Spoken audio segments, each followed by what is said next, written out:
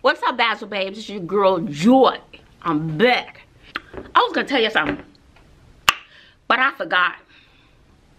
It was good too. Oh, listen.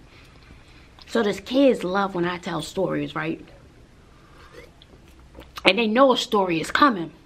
I'll be like, let me tell you something. They be like, yeah, story time. I know they think I'm the craziest teacher on the planet. I am, but don't tell nobody, okay? Nobody needs to know that. So I was telling the story. It tied into the lesson. It tied into perseverance. I don't know what we were doing. This was yesterday and I forgot.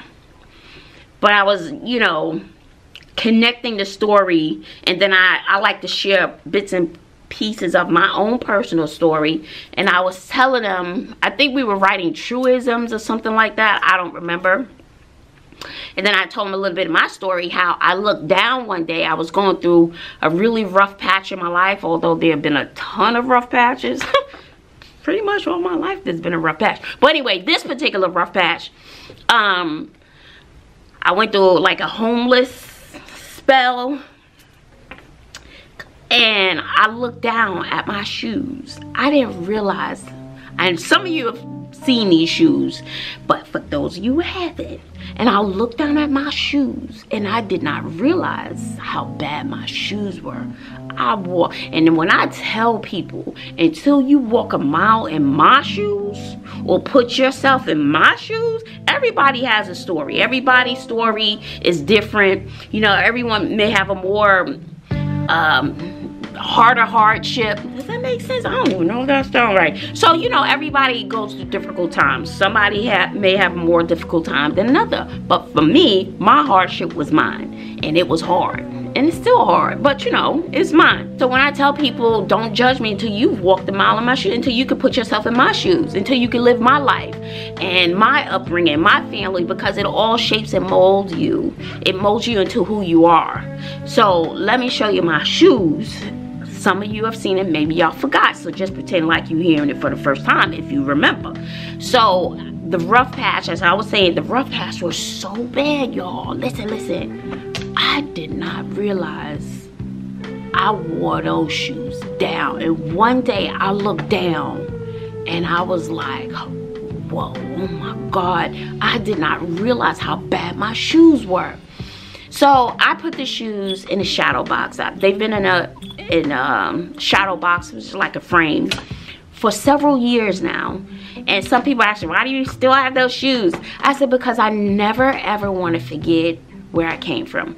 Am I much further than those pair of shoes? A little bit, but not much. I'm still on my struggle bus, but I'm not where I was. Even the financials ain't changed, no, okay? But, you know, even that mental, that strength, the struggle, the survival, the determination, the perseverance, the not giving up, the fight, your willpower, your goals, your dreams, I didn't give up.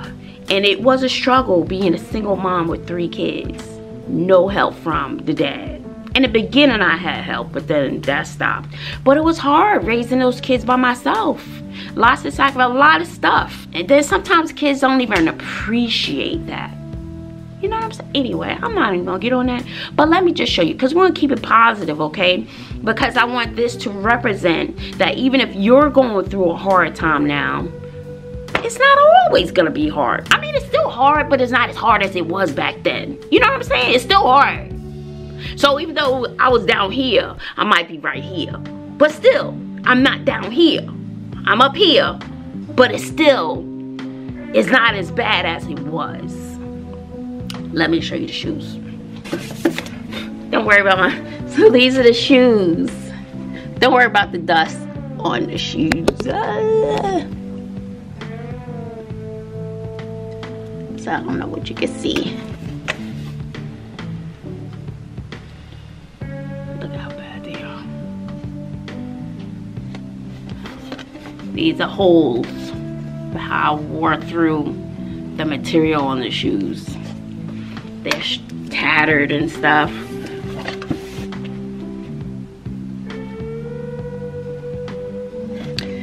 I don't know.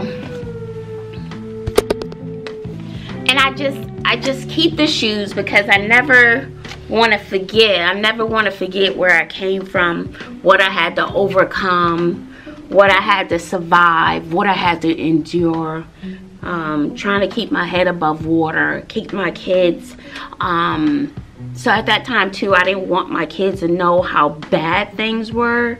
So, you know, I did the best I could to shield them from a lot. They couldn't get as much as other people, but honey, when Christmas time came on, we went to the firehouse. We got gifts from the firehouse. I got gifts various places. I would get gifts, and they would have a ton. It was a ton of junk, but they always had Christmas. And every year, I don't know how I did it. I really don't. Christmas is the most stressful time for me. It's just stressful because, you know, my kids get older.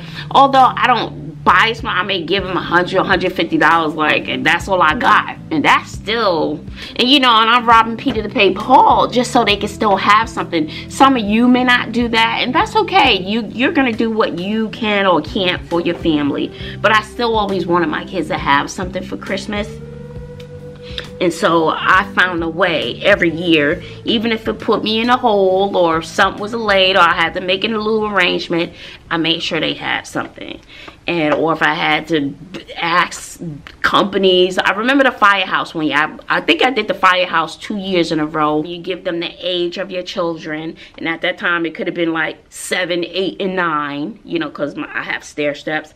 And there would be basketball, games, dolls, and they give you bags, big trash bags full of stuff, and would wrap that stuff, a little bit of stuff. And I think another one year I went to domestic violence place for women who have survived domestic violence. I got gifts there. So I always found the way. But looking down at my shoes, and during those tumultuous years, I had these shoes on. These were my go-to shoes. Just slip them on. Whether we were, then we moved to Michigan for a year. My little car stopped working. I had to get the kids to school. I would drive them to school. I was like, well, kids, we're gonna walk. And we walked several miles. But I made sure I got those kids to school, because the bus wasn't coming. So we walked all the way to school, and then I walked all the way back home, and then I would take the bus to go get them and bring them back. And see, the kids sometimes it's just hurtful. They don't realize all the stuff I did. And at that time, never turned my back on my kids, was always there.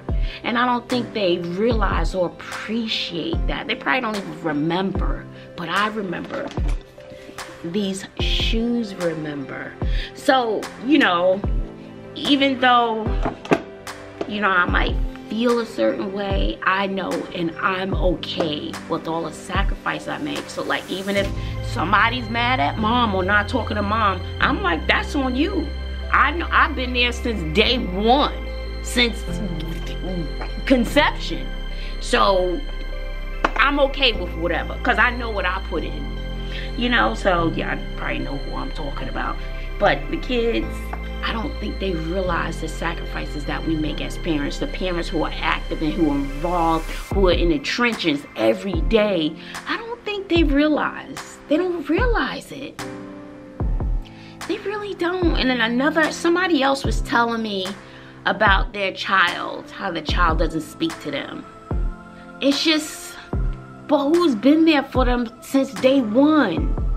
Who's made the sacrifices? Who's done so much, given so much for a child to just like, oh well. It hurts my heart.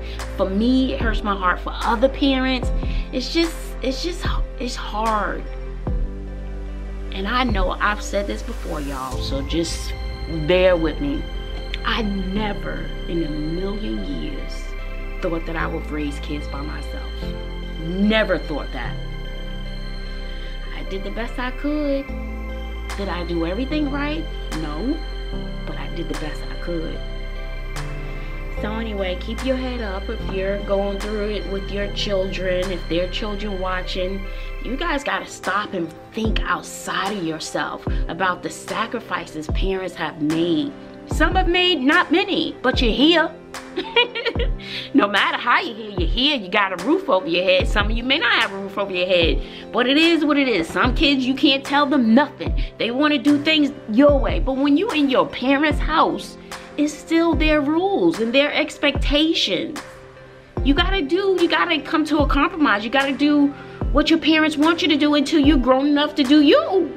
Until then, okay, yes ma'am, no ma'am. You need me to take the train? No, no problem. You need me to do, no problem. You know, I know y'all didn't ask to be here, but you are. And you need to be appreciative. And I know I'm appreciative because the way things went down with my mama, I'm surprised I'm here. For real, for real. Seriously, the way things went down with her, it could have went the other way. So even though I'm not where I want to be in life, I know that hopefully that I've touched the lives of others, even if it's just 2 or 3, and I can spread my joy wherever I go. I know that I was here for a purpose. Maybe not what I planned for my life or envisioned for my life, but it is what it is. I gotta find something to be thankful for. I do love my name though. It's cute. It's cute. You see me. You in my business. Don't do that. Don't do that. All right, y'all. Look at my shoes. They're just, oh, the memories. The memories. The memories of these shoes. Oh, the stories they can tell.